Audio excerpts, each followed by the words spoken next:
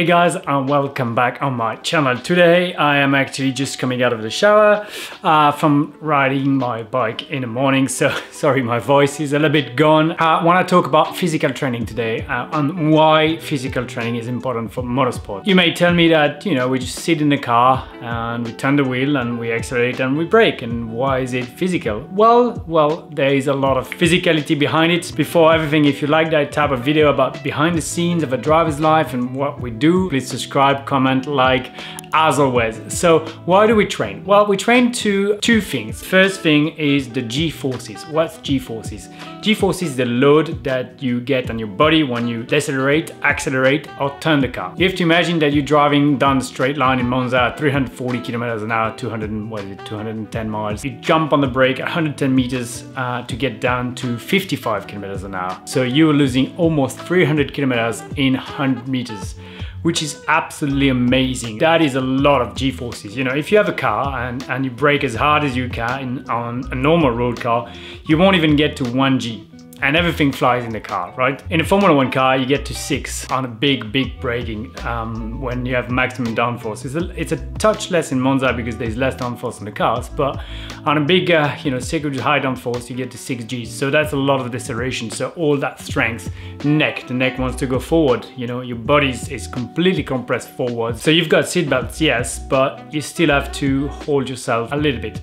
And then you have high-speed corners. So Barcelona turn 3, you go in at 250, 240, 250 kilometers an hour, flat out corners, very long. And ahead there's there's one type of G-forces, but two most are working really hard. That's the right hand side corner. So the right hand side part of the neck is working super hard, not to have your head going completely on the left. And then on top of that, even though the seats are really well done in Formula 1 and molded to your back, you still slide through the seats. So your abs and lateral abdominals need to keep you in the car, as well as your lats. So when you come back from winter, you've been working really hard in the gym all winter long, but nothing is quite like racing. So you do struggle a little bit with those muscles initially, and that's just fighting G-forces. In Indycar, for example, we don't have a power steering wheel, so we're also fighting the wheel. And I don't know if you ever driven or tried to park a car without a power steering wheel. It's almost easy compared to turning a steering wheel in IndyCar. So it is very heavy. I like it. I think it's cool. It just adds a physical challenge to driving the car. So that's just, you know, the G-forces and the load, the weight of the steering wheel. But then on top of that, you have to imagine that you stay in a racing car in a cockpit where it's normally really hot, bloody hot. You've got a little bit of drink on board, but not that much, and it becomes very quickly very warm, so not that nice to drink. There's a lot of focus going on, you know. Focus to get the best reaction time at the start, focus to be on top of your tools, to be looking after your fuel number, to be looking after your tires, to be looking in your mirrors to see who is behind you. So there's a lot of that, and even though you're just sitting on a race car, because of the adrenaline, because of the risk involved in racing, your heart rate is very high. So I mentioned at the beginning of the video, I was just back from a ride on my bike. I love riding bike because I can go out there for 2 hours, 2.5 hours, 3 hours, changing intensity. And that's what we do in racing. You know, a Grand Prix is 1.5 to 2 hours, an IndyCar race is a little bit longer. During that time, you've got some period where there's a safety car, so intensity comes down. There's periods like the race start where intensity is at the highest. There's period where you attack, and that's very high intensity. There's periods where you maybe save fuel and tires, that's lower intensity. So I think bike cycling is really good physical training for adjusting all of that. And then in the gym, you know, we try to create exercise. So we've got that neck harness that you've seen a lot of drivers. If you're on my Instagram, you've seen me using it. Most boring exercise in the world. I mean, you stay there for 2 minutes on each side of your neck, 2 minutes per side. You've got 4 sides, so that 8 minutes per round. You do 3 rounds, that's 24 minutes just sitting in front of a machine, having cable pulling on your neck. That is really boring, really hard. And then, you know, for IndyCar, try to replicate the steering wheel effort, finding tools and which muscle works the most.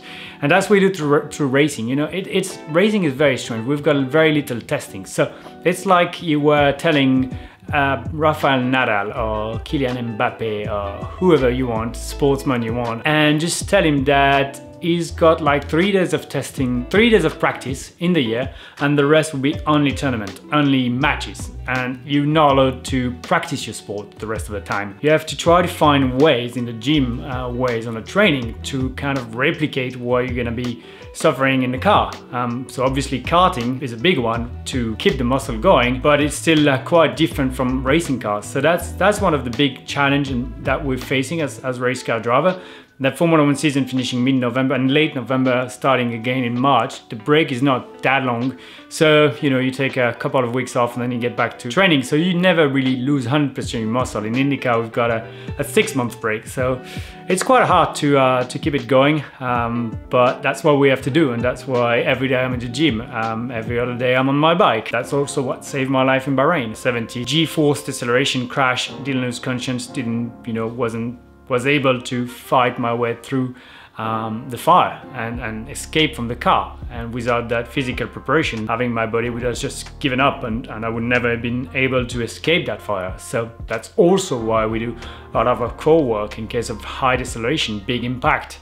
Try to protect your organs, internal organs, because the G-forces have to go somewhere and everything is just, you know, feeling like you've been through a washing machine. We also do a lot of work with reaction time, you know, light pods that you have to hit when they turn on and stuff like that to keep your eyes and hand and eyes coordination going. So you can also play squash, which is pretty good tennis. Sports where you need to have a good spatial environment, have a good coordination between your eyes and your hands, because that's what you do by racing. I was lucky to have a trainer for a lot of years in Formula 1. I'm now training on my own in Miami, so it's up to me to motivate myself and go to the gym, but it's not always easy, I'm gonna be honest with you. But I know that if I don't do it, I won't perform. So that's why I really try to go for it and make sure that there's no, if I trained better, I would have won the race. That will never go well with me.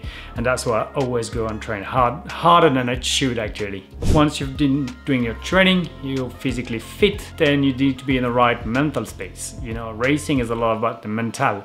Some days everything's gonna be easy, the car is gonna behave nicely, you know, find a way to drive it and it's just gonna be smooth. Some other days it's a little bit harder. Some other days it doesn't work the way you want. You can't brake as late as you would like. So you have to be very open-minded about how to drive the car, evolve through the race. And then diet, obviously eat well. You know, don't come hangover to a race, that won't go well. But eat well, make sure that you've got enough intakes in terms of carbs and proteins and vitamins and vegetables and all of that. And sleep.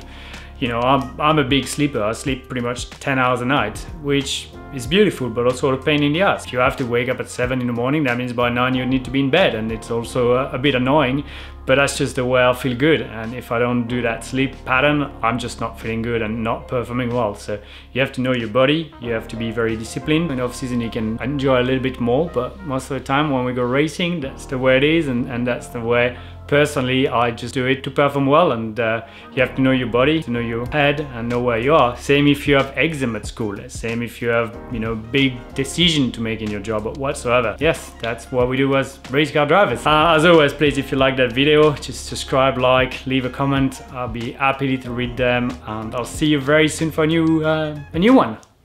Bye bye.